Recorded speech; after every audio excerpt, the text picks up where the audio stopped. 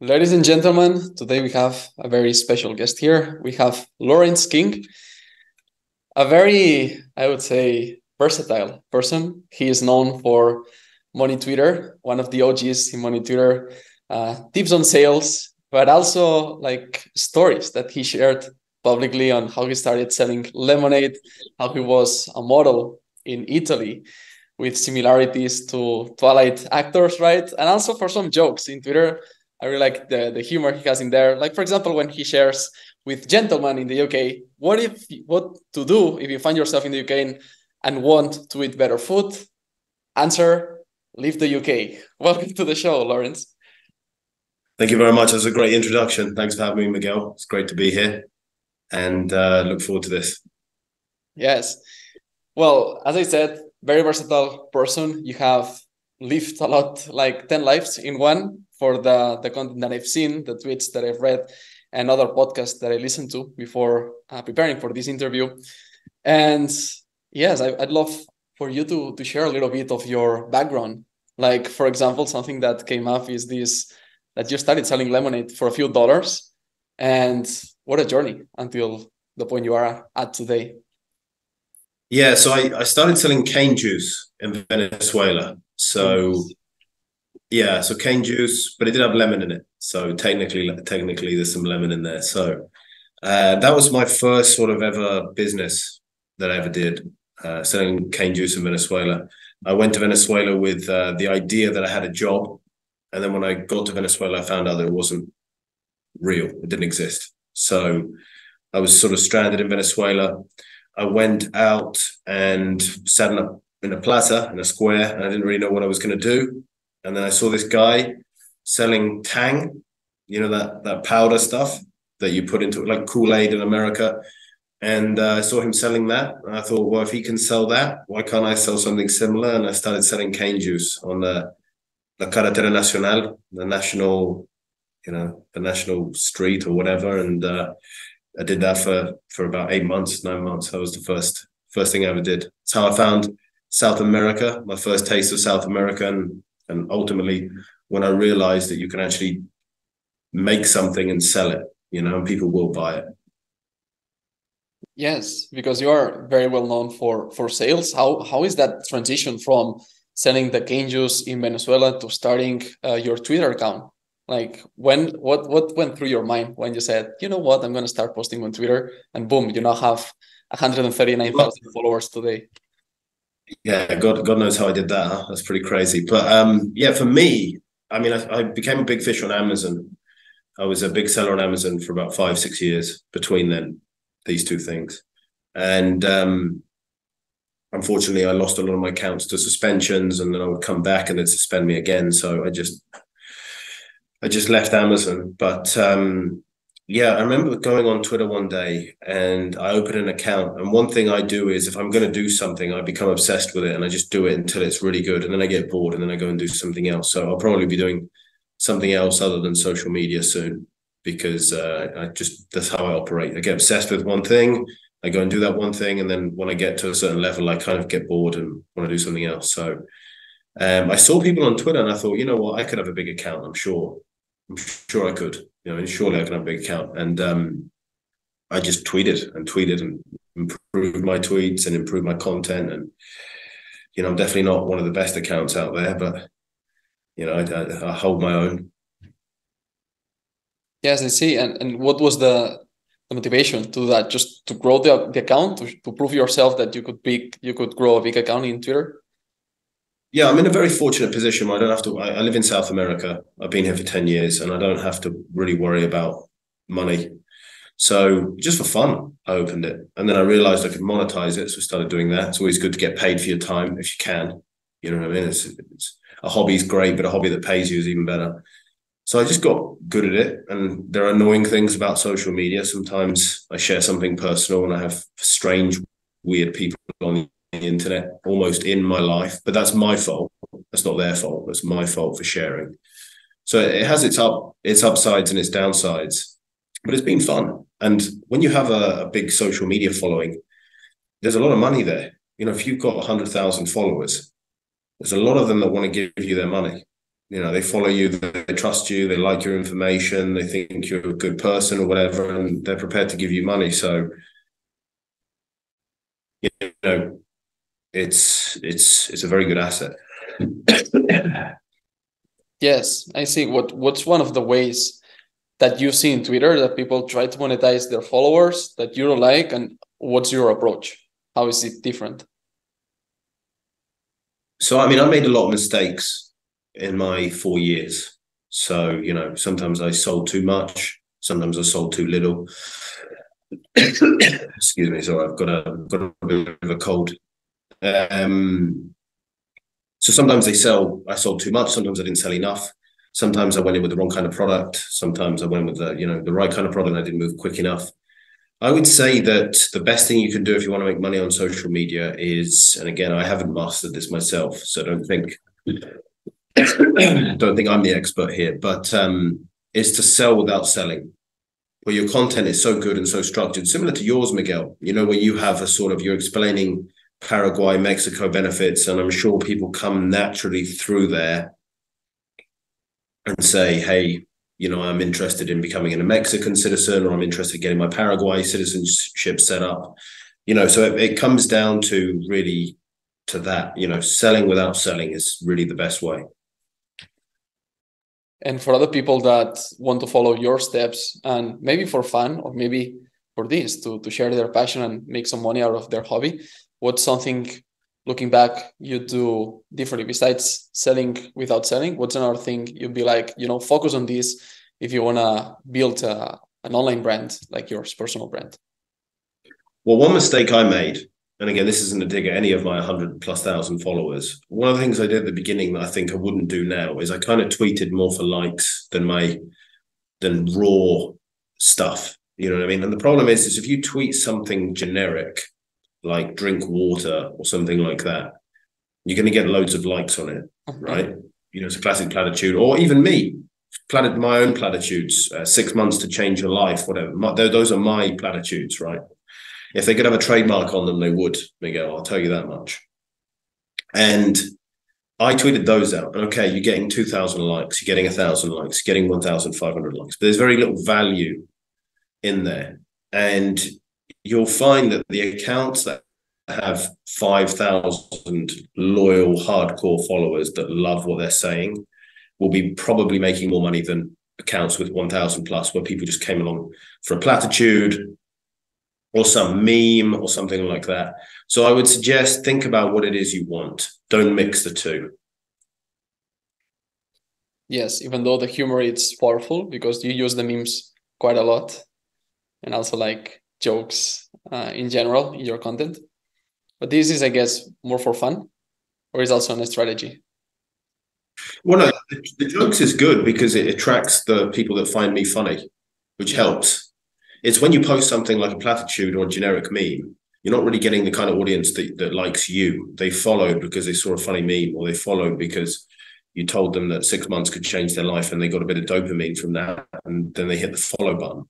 When in reality, if you're looking to monetize, the best thing you can do, let's say, I don't know, you have a Facebook ads agency.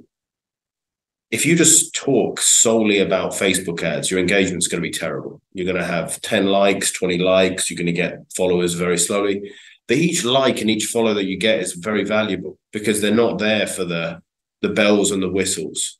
They're there for the actual Facebook ads content. They're genuinely interested in Facebook ads and Facebook ad agencies. So if you ever wanted to sell something to them, you probably could. Whereas if I try and sell something now, from platitudes that I've tweeted in the past, you end up with people going, well, I came here for the drink water. I came here for the 6 months to change your life. I didn't come here for this. What is this? You know what I mean? I have no idea what that thing that you're trying to sell me now is. So that's definitely something that I've learned over the last 4 years. It's not about follow. If you're looking for money, if money is what you want, then go down that route where you just tweet actionable advice. And yes, your engagement's going to suck. Yes, you're not going to have massive amounts of followers. Yes, you're going to look out of place compared to other accounts. But trust me, money is going to be better. And also you're going to have more privacy. You can still enjoy your privacy because you're not going mega viral where people are prying in your life and people are doing this and people are doing that, and you get more money. So that would be the advice I would have. If I could sit down with myself 4 years ago, I would have said, listen, let's just go a bit more actionable here and attract the right kind of audience, you know. And I have a great audience. I'm not criticizing my audience. I'm just saying in general, you know. Totally. And also this part of privacy, I like it. And this is something that I also wanted to bring here to this episode, which is you chose to live in Latin America for the last 10 years. And one of your bases, if not the main one, it's Paraguay, isn't it? Yeah, it's the main one now. Yes. Because you went to Uruguay, you said your tax residency, your banking in there, something that you post about, that it's very easy to have banking in Uruguay that make your life very easy compared to UK banks, for example. Yeah. Supportive agents there that help you with anything money related. And then you move from Uruguay to Paraguay. Can you share a little bit about what made you want to go to Uruguay? And then what was the transition between Uruguay to Paraguay when it comes to... So with Uruguay, I arrived nearly 10 years ago now, which is crazy. I mean, it's gone so fast, but this is definitely my favorite continent. I want to make that clear. I do not want to leave here for any reason. I have everything here. I have no desire to leave. I had a good time in Europe last year when I went, but I'm not leaving South America. It's amazing. It's just the best continent in the world. Like everything you ever want is here, especially with online income now. It's just made it a no-brainer. So I had just become semi-successful. And again, to anyone listening to this, I'm not even that successful now. So don't even, I've done okay. I've done a bit better than the average person. You know, I'm hardly Warren Buffett, but I did well on Amazon. And I got my first serious tax bill from the UK because I'd never really made any money before. So I didn't really know what taxes were. I only had a shitty job before, so they were always just taken. In England, in the UK, they take it automatically from your salary. I don't know if they do that in Spain as well, but they just take it automatically, you know. Well, so they do it too. Well, in Spain, they charge you between 47 and 52%. It's not automatic, but you have to pay or you get in trouble. You get in trouble. Automatically. That's hard, man. Well, if you have a job in the UK, yeah, it comes out automatically. If you have your own business, you've got to file taxes. But so the bill was 45% and it was a 6-figure tax bill. And I was like, what am I going to do? This is horrible. You know, and my accountant said, well, as a joke, well, if you don't want to pay taxes, go be a resident of somewhere like, I don't know, Uruguay, because they had just in 2013, they just set up their tax benefits. And he told me, I don't know, on the weekend or whatever. And by Thursday, I was there. I'd arrived. I flew all the way from Asia to Uruguay, stop off in Doha, stop off in Rio, and then came down to Uruguay. And I called my accountant and I said, I'm here. And he said to me, you're joking. I said, no, I'm really here. He said, you are insane. You are actually insane. And he told me that he couldn't help me. I needed to go get a local accountant. And you've got to remember, Miguel, this time, now, anything you want to do or anything you want to see, you can go on YouTube and see it. If I want to go have a holiday in whatever city in the middle of nowhere, I can type it in. Someone's done a vlog about it. There was nothing. There was nothing online. So any assistance, there was no one on YouTube telling you how to do it. That didn't exist back then, 2013. So everything I had to do myself. You know, the only thing you would find on YouTube would be like a commercial for Uruguay or something like that. You wouldn't find, you know, actual people. So I arrived in Uruguay, set everything up. They were so business friendly. And for me, they still are the most business friendly country in South America. It's just how easy they make everything is amazing. You know, moving money, opening bank accounts, getting businesses set up, getting tax things done, you know. And every year for the last 10 years now, I get a tax bill at the end of the year for $0.00 for my business. And I have to tell you, Miguel, it's one of the best feelings that you can ever have. I promise you that much. Much better than 45% to King Charles.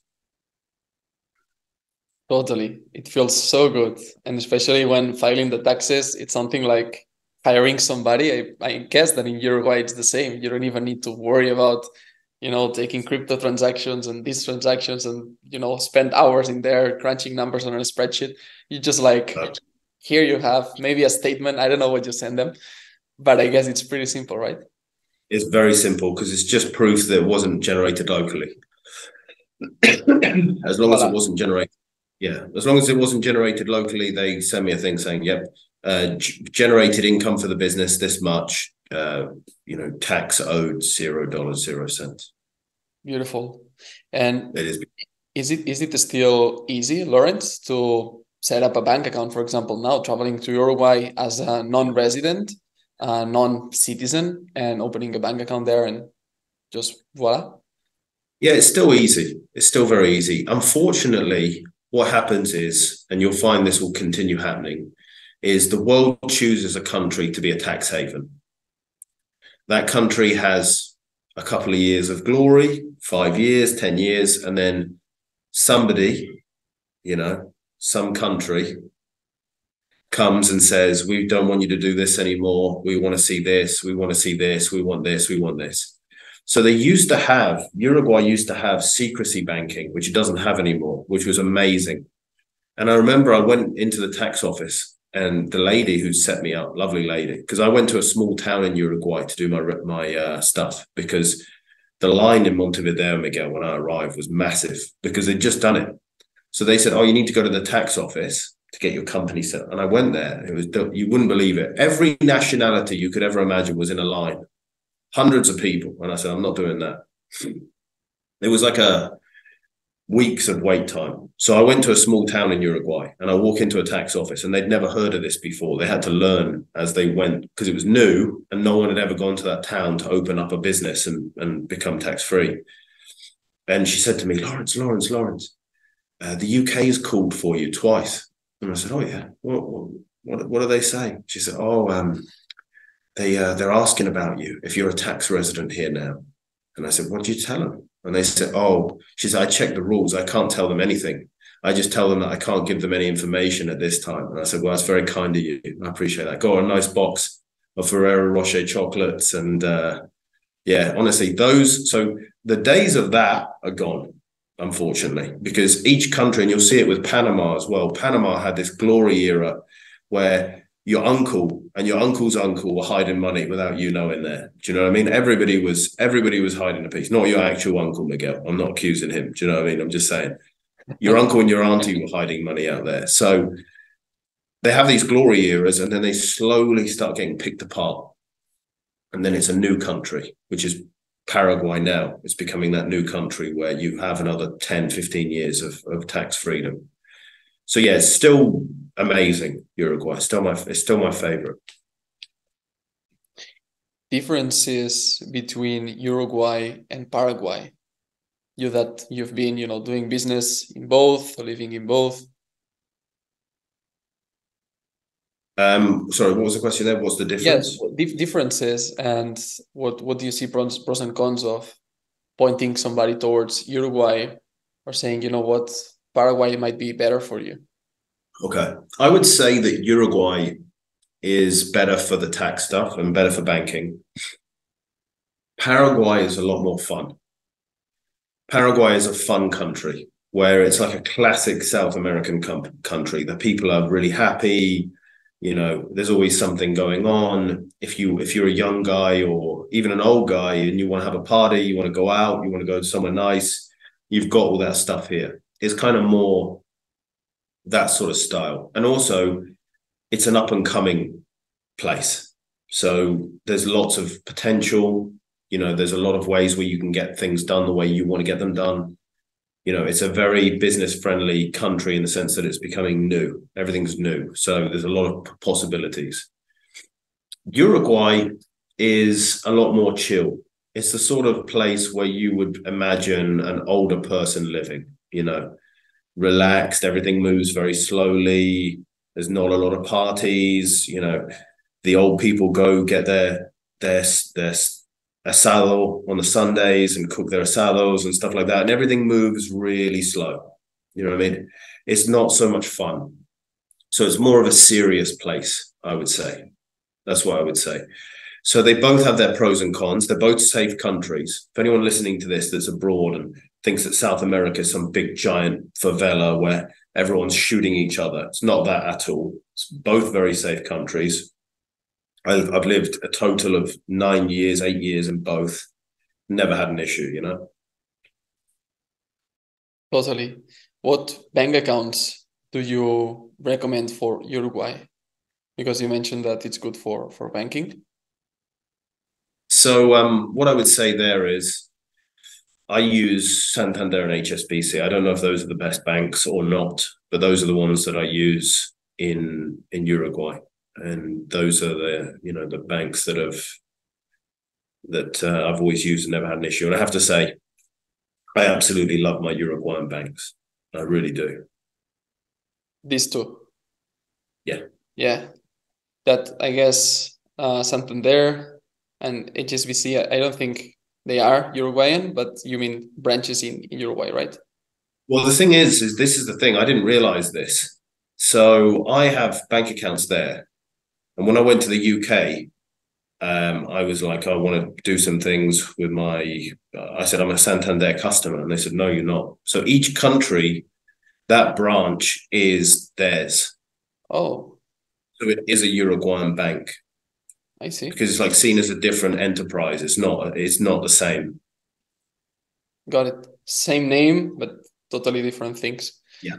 You are not a customer of all Santanders, all HSBCs of the world. No, it's just that particular bank that you're with. And I honestly love them. I really do. They're so business friendly, moving money, sending money, getting money. Everything's so good and works. And, you see a lot of people now in Europe, they want to buy something online and the bank calls them and says, is it you buying this? Do you really want to buy this? Yeah. And they've almost got to justify why they want to spend their own money.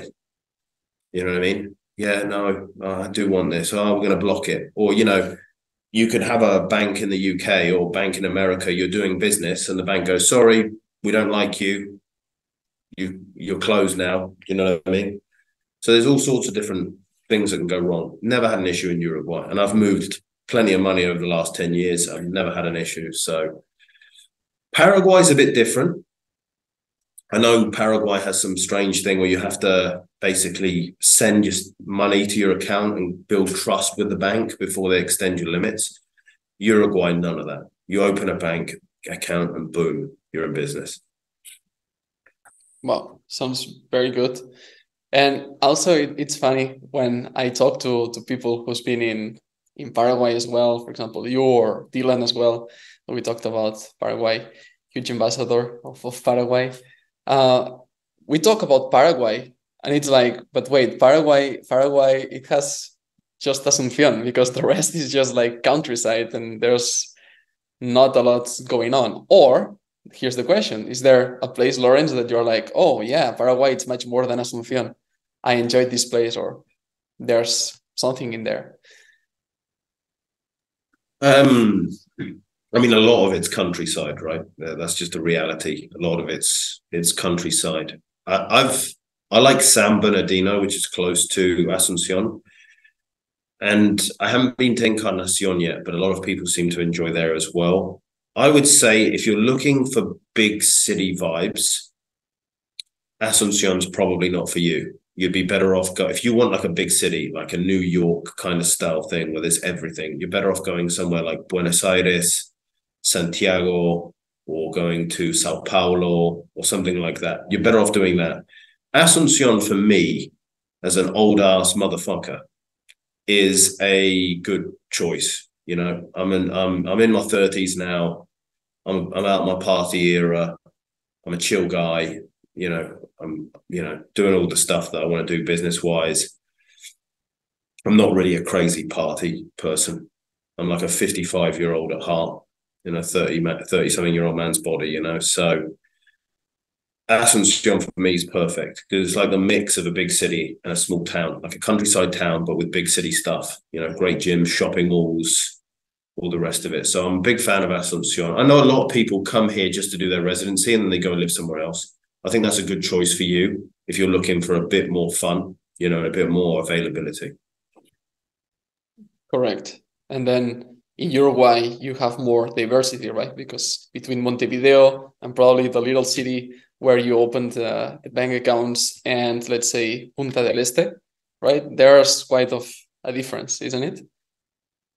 Yeah, I mean, Uruguay's a very, like I say, it's a small town country. So there is no, I remember when I lived there, you want to go to if you wanted to go to a disco or whatever, as you call them, as we call them over here and in Spain, you don't have many to choose from. There's a handful. Same here in Asunción, there's a handful. And then the good thing about Uruguay is it has that beach, so it has Punta del Este, but then the weather's not that great. But for me, I like using South America as a mix of everything that I want. So when I want to go for a tropical beach, I'm going up north to Brazil. I'm in Maragogi, I'm in Porto de Galinhas.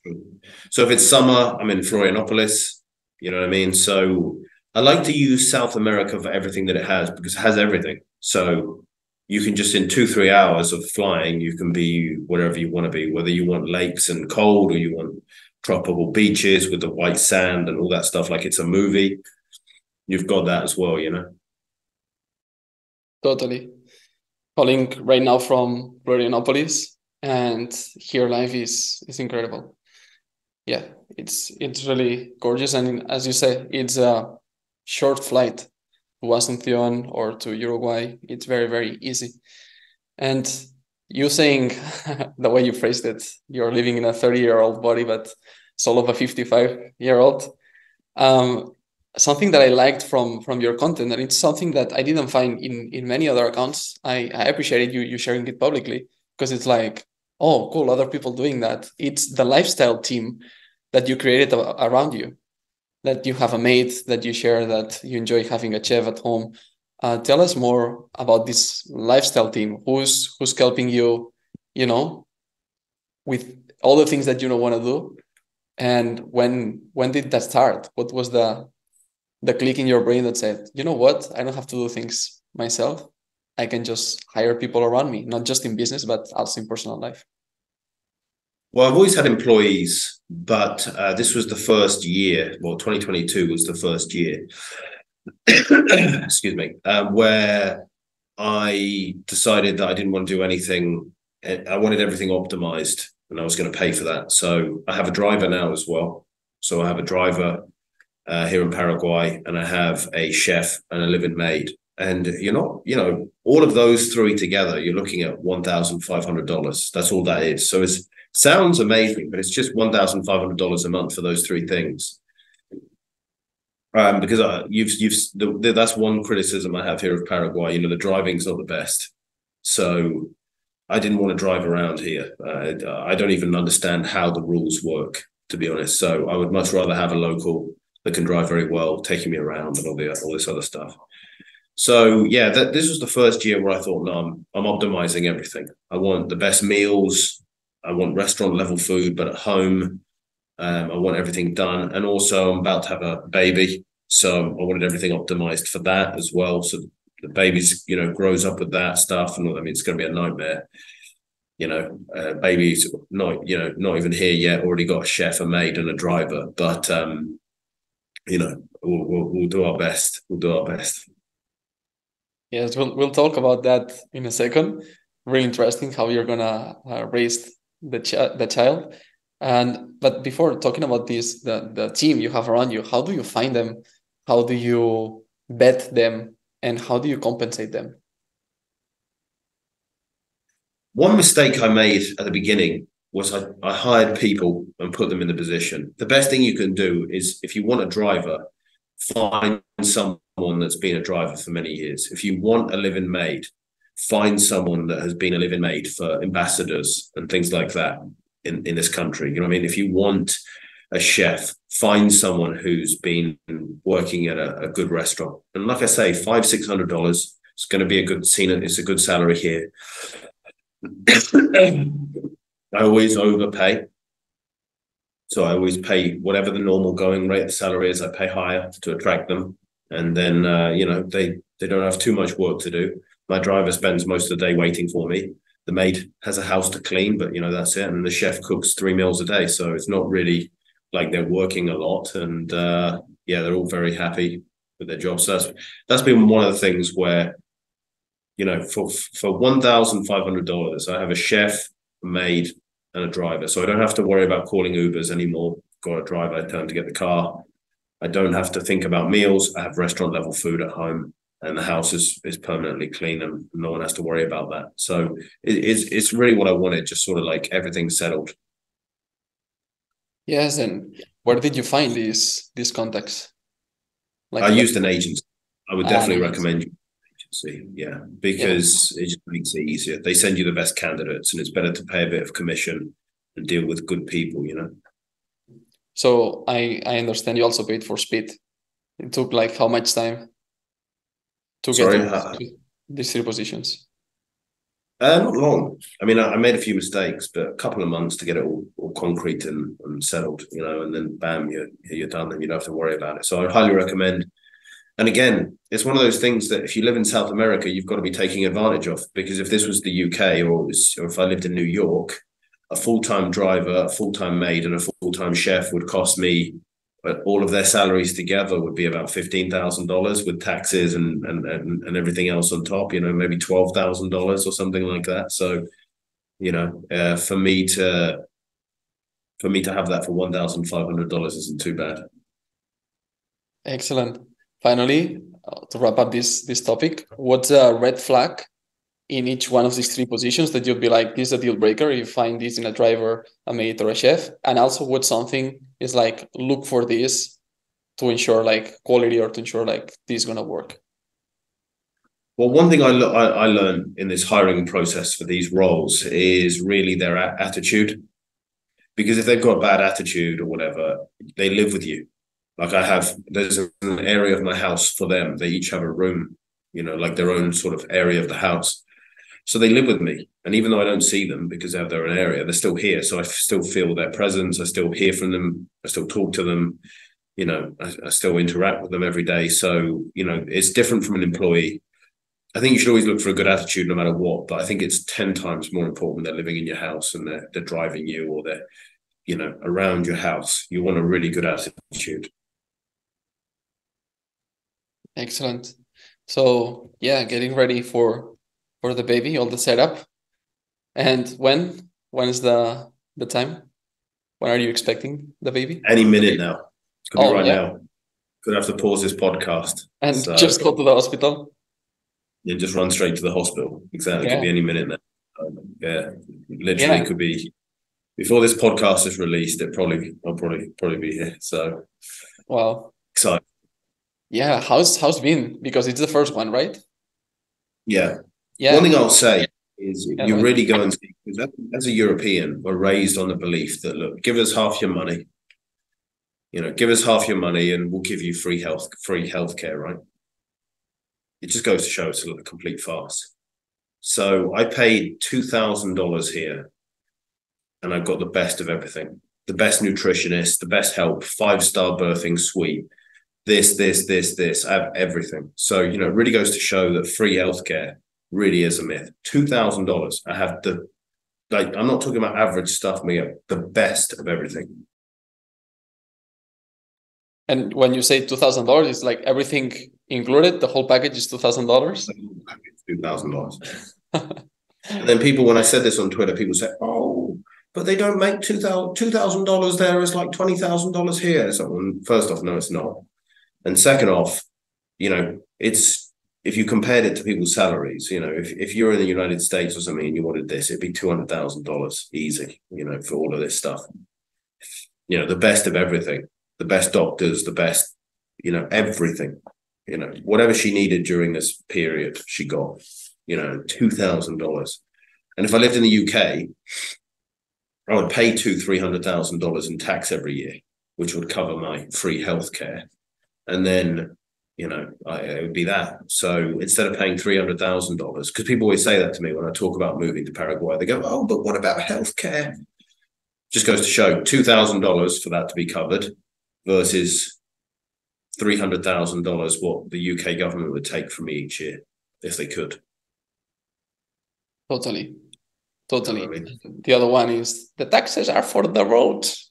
It's like, Oh well, yeah, we pay 0% taxes in Paraguay, or like even the people who make money there, it's a 10% tax for money made in Paraguay, and the roads are fine, are okay. Yeah, so healthcare, all I these went things. back to the UK recently, and the roads were terrible. So Yeah, and you pay 45%, right? I don't know what they've been spending that money on, Miguel, but it's certainly not going to the roads. I can tell you that much. You know what I mean? Yeah, totally. So the road to being a dad, how is that shaping you, Lawrence? Like from the moment you knew you were expecting a child with your woman, how's the journey? How's been these 9 months for you? It's been good. I think because I'm in a good place and I have everything settled and I have a very good setup, and it's all gone very smoothly. It's all gone very, very smoothly, and here as well, it's just so much easier. Like if you want, it really shocked me when I went back to the UK recently and I ate the food. It doesn't taste real. You can just tell that a lot of it's genetically modified or it's not real. And a lot of people in the UK, when I say that, go, "No, it's real food. How can you say that?" Go to South America or Asia for 3 months and then come back, and you'll say exactly the same thing. So, in terms of nutrition, which I'm a big believer in, I'm not so science crazy. I'm more nutrition crazy and getting the best of things. In terms of getting great nutrition and getting great setups, it's been easy. If I was in the UK, for me to get organic vegetables that were real and get organic food and organic meats and whatever, be a nightmare, it would be an absolute nightmare. Absolutely. Yes. I studied nutrition, just like some fact, 4 years, a college degree on that. And I can tell the diet that I could follow when I was living in Paraguay was sensational. It was so healthy. The meat, for example, it's high quality, like first class meat. And everybody who's been there says the same. Cheap prices, very affordable, and you can eat very, very well in Paraguay. And the same many places in Latin America. I just like, yes, what Lawrence is sharing here, it's absolutely true. Life here, it's And you're from Spain, right? yeah, Spain. I mean, Spain is good, but not as good as here. I can tell. That's interesting because Spain has some of the best food in the world, right? They produce a lot of fruit and vegetables, especially. Yeah. Yeah, and also just in terms of food and cuisine and culture of eating, Spain has one of the best ones. Yes. And if you're able to come out here, I mean, it's easy for me. I come from the UK. Do you know what I mean? We've got it can only get better. It's not getting worse. Do you know what I mean? The weather is only going to get better. The women are only going to get more beautiful. The food is only going to get better. When you leave the UK, you're really starting at the bottom rank. You've got a great passport, a great accent, but you're really starting from the bottom rank. You know what I mean? And everything becomes better. It can't get worse. Do you know what I mean? So then from there, it's easy for someone like me to come out to South America and live. Because like I said, what else would I be doing? Eating cold beans. You're Spanish. You've got some of the best cuisine in the world, and you're able to come out here and adapt. So it just goes to show how good the food is, Yes, I agree. Spanish food is really good. I can tell you, when I went to Oaxaca, Mexico, I almost wanted to cry for like the flavor of those dishes, man. It's the place of the world that I'm like blown away. They told me they have like world's awards, like global awards for the food in Oaxaca, and it's like, okay, it must be good, but let me go and try it. God damn it. That's another level. I mean, Spain is good. Oaxaca, it's the capital of the world, I would say, regarding to food. Like short answer, like brief answer. What's your favorite food place in the world? Which one? Okay, so I mean, Spain is in there for sure. I love Spain. Spain. I remember I walked past. I mean, obviously didn't go in there to eat, but I walked past McDonald's in Spain and I saw they had Serrano ham with olive oil. I mean, you're not getting that anywhere else. You know what I mean? Everyone else's McDonald's they're serving, asshole burgers or whatever. You guys are eating Serrano ham with olive oil and fresh oregano. Oregano, you say in English? Or oregano? Oregano, yeah. Oregano. You're eating that stuff.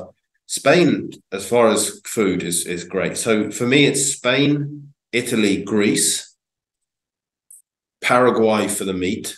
I mean, if you like steak and vegetables, which is mostly my diet, this is top. And Uruguay, Argentina, south of Brazil, Paraguay, amazing steak.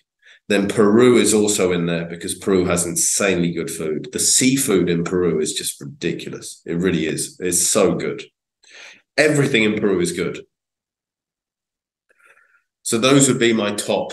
And Vietnam also. When I lived in Vietnam, they had very good food, Vietnam and Thailand. So those are probably my top countries for eating. I see. And going back, this bracket, going back to the parenting, where's your woman from? Paraguay. Paraguayan. And what's something you looked for in a woman to be the mom of your children? I think the biggest thing for me was understanding the truth about the world. So understanding that we're at constant spiritual warfare against very crazy people, understanding that, there's a lot of manipulation. There's a lot of things that aren't normal that we're told every day that is normal, et cetera, et cetera. So someone who was awake to that was very important to me. And then obviously someone who'd be a loving, caring mother. And she ticked all of those boxes. So there you go. And what about the deal breaker? You'd be like, if you find this in a woman, run, Forrest, run. I think the biggest red flag in a woman really today is a modern woman. You can't get any more red flags than a modern woman. Someone that watches Netflix and believes everything they're told on there to be normal. I mean, that for me would just be I wouldn't bother. I would rather be single than settle down that way. A woman that just anything that society deems normal, she believes is normal. You've got no chance. You really do. You need a woman that has traditional values, or at least is prepared to embrace them. I think that's a very important thing. Examples of traditional values? Thinking that the family unit's important, respecting the man she's with, really just the basics that used to be normal and now are special. The bar's gotten so low. But that's what I would say as traditional values. Got it. And how are you planning to educate the child? By the way, it's going to be a boy or girl? It's a boy. A boy. How are you going to educate the boy? What's something you already are very, very clear, both of you? Well, there's 5 very good private schools here, so I'll go have a look at those. But also, I think homeschooling will be a big thing. And a lot of education will come from, I'll teach him the actually important things. Forget how many sunsets Mars has a day and all that shit. Sales, marketing, tax avoidance, all the important stuff he'll get from me and his mother for sure, and then school will be more of a bonus. And then if school starts, I mean, God knows what schools will be saying when he's old enough to go. They'll probably be teaching all sorts of horrible things that you wouldn't want your kids learning. So I'll see what the school situation is at that time. If I can see one that's perhaps a Christian school or something like that, I'll probably send them there. If not, then it would just be homeschooling. Yeah, because that's the thing. How about sending the boy to a school and then realizing that he's being taught something that you don't agree with, but on the other hand, you might not want the responsibility or the time, commitment of being with the child's 24/7.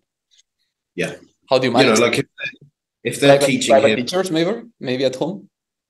Yeah, something like that. Yeah, private teachers, or I'll get the curriculum and I'll find a way. But yeah, I'm very weary of schools, modern day schools.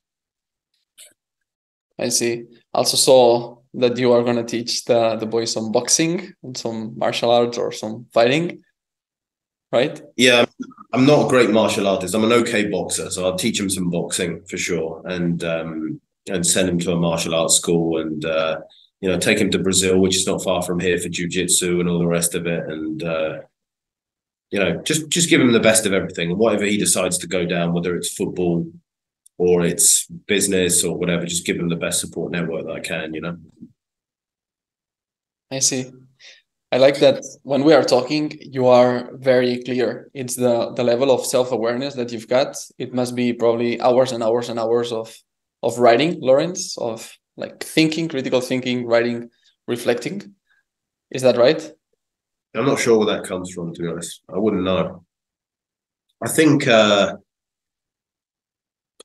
yeah, I guess one good thing about Twitter is I'm accountable all the time for what I say, for how I say it, for what I do, for the jokes that I make. Because of and even if you say something perfectly normal, people can get upset and offended just because, something about it wasn't even offensive. Or there have been times where I've tweeted and people have gone, "Oh, you mean this?" And I didn't mean that at all, but it came out that way in their mind. So yeah, very conscious of that, I guess, because you have to be. I see. So, how are you going to be perceived? Public accountability. Yeah. I see. Yeah, because Twitter is the ultimate public accountability. I put up a photo of myself a year and a half ago and my legs were skinny. And obviously the Anon people, they come through, your legs are skinny. Yeah, you've got some muscle, but your legs are skinny. Your legs are terrible. And I work 3 times a week on my legs for the last year and they're grown now, they're big. But if I didn't put them out there, I never would have been. That's what I like about Twitter. I get criticized. And that's the quickest way to grow. It hurts. And you go, oh, I can't believe they said that. But then a bit of time goes by and you go, yeah, that maybe they're right. And then you start working on those things and you start fixing them. So I've been accountable in the public domain the last 3-4 years. So I guess it makes you a bit more conscious about what you're saying and how you're saying it. Totally. And out of this self-awareness that you got, or also all the experiences that you've lived in your life. Again, we started the podcast and something that I see you very versatile. Like you've tried different things, you've excelled at something, got bored, next one, excelled, got bored, next one. Which at the end, I want to know a bit more about what's the next one after Twitter. But before getting there, what are some rules that you live by? And when I say rules, I mean quotes, mantras, beliefs, something that is Lawrence DNA or something that helps you take action or decide. That's a great question. One thing I would say there is I have to, and whenever I go away from this, something goes wrong. Whenever I do, I have to train twice a day, 1 weight session and 1 cardio session every day, and I have to make money every day. If any of those 3 things doesn't happen, something bad happens. I gain weight. Do you know what I mean? I slip out of a pattern. I stop making as much money because, and again, I have this, it's a blessing and a curse when you don't really need money, because if I don't make money for the next 6 months, it doesn't matter.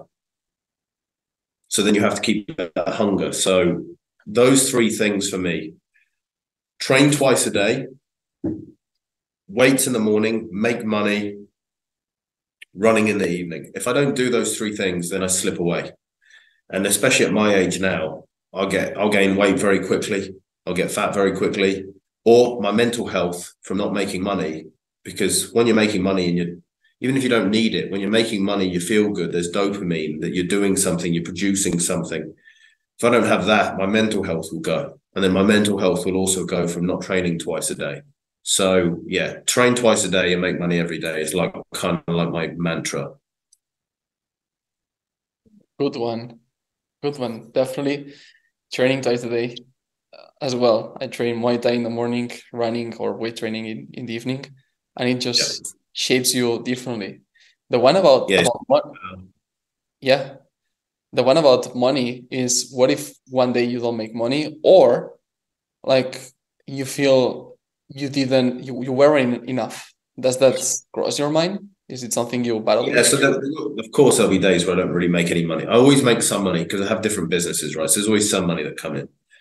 Obviously, there'll be days where I make a couple $100. There'll be days where I make $10,000, $20,000 in a day, right? It depends really on the day.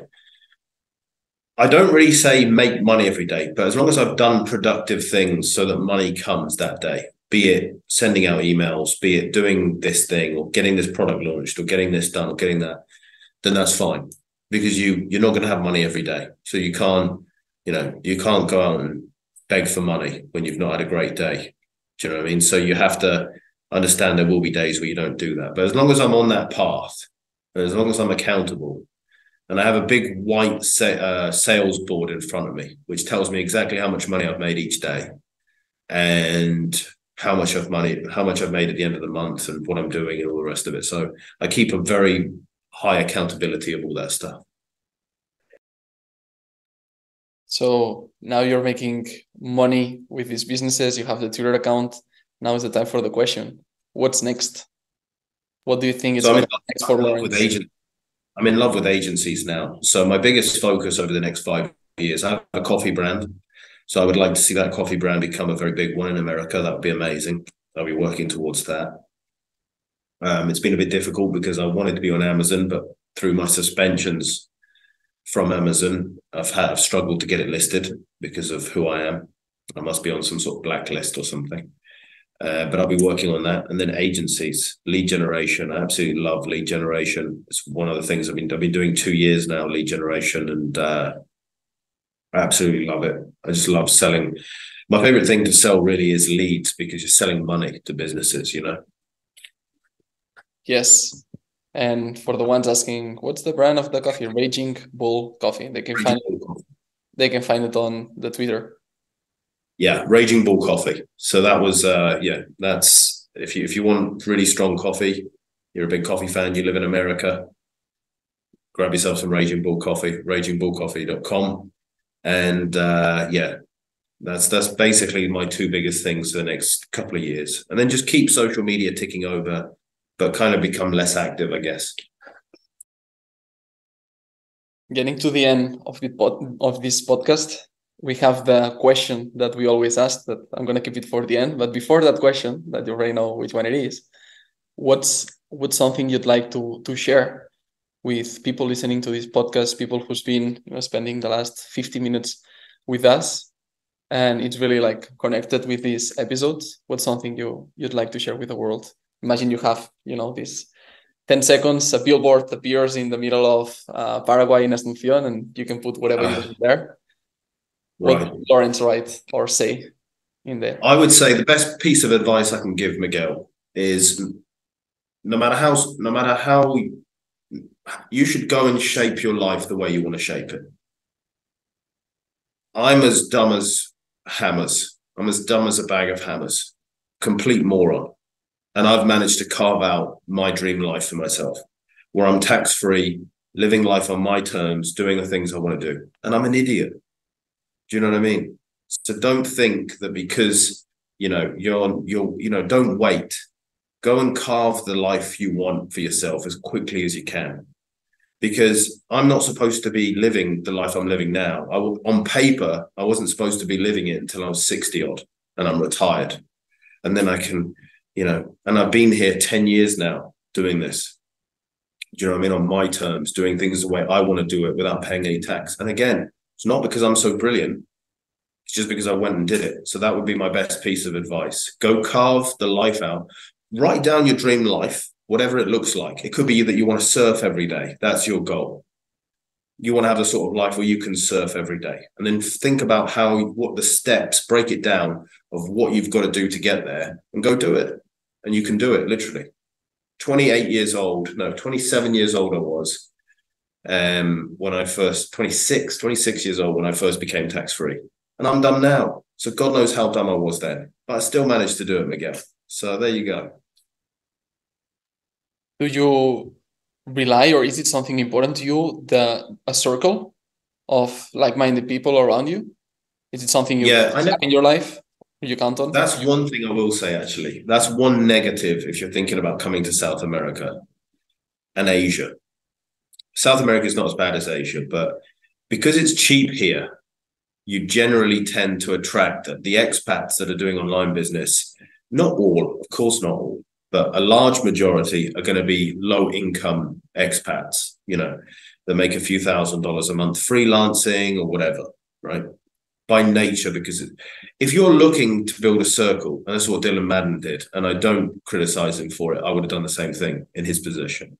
he's gone to Dubai. He was living here and he's gone to Dubai because he can build connections, hang out with people that are doing $3-4 million a month and grow himself that way.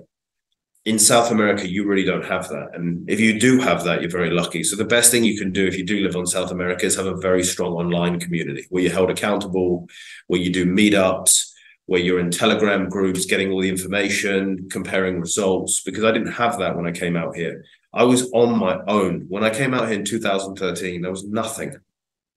So I was doing my Amazon business and I had nothing,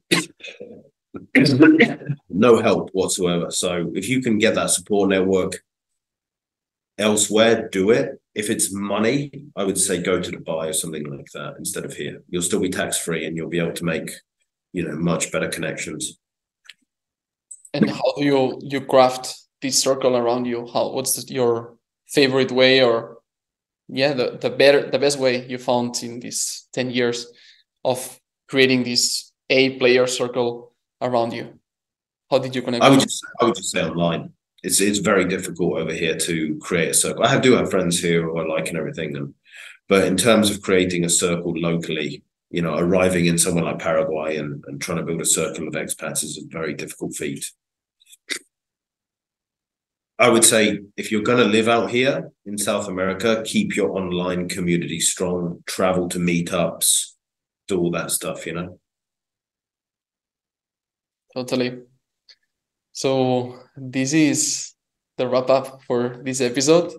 It's been a lot of topics, really generous. Thanks for your generosity, sharing all this information about business, about your life, about your experience. Like, the most valuable thing is that you talk from experience, Lawrence. It's not just something you read, but something you lived, something, you went from sugarcane to, having a driver, a chef, a maid, expecting a baby anytime right now, and carving your life.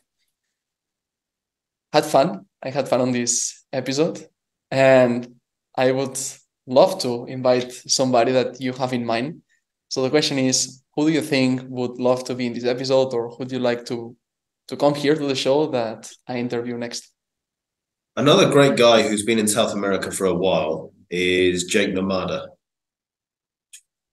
Jake Namada is a great guy, and he's been in South America for a long time. So he would be a good one to interview. I think you've done Dylan Madden already, right?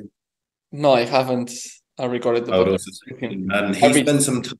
Yeah. He's lived in Brazil, Colombia, Paraguay, Mexico. So he's got some good takes. But those two I would say would be good for you to interview next. Excellent. I'll reach out. I'll let them know that you mentioned them in this episode. And thanks for being here, for your time, for your generosity, for sharing all this with the audience, and how people can find you besides Twitter, which is Lawrence King, and Raging Bull Coffee. Everything's going to be linked below. Yeah, Twitter is at Lawrence King, yes, yo, and Instagram is at Lawrence King, yes. So follow me on either of those platforms, and look forward to seeing you there. Excellent. So, ladies and gentlemen, thanks for being here, for staying here until the end of this episode. Expect more extraordinary guests coming soon.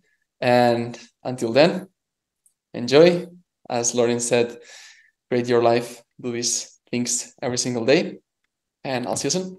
Adeu.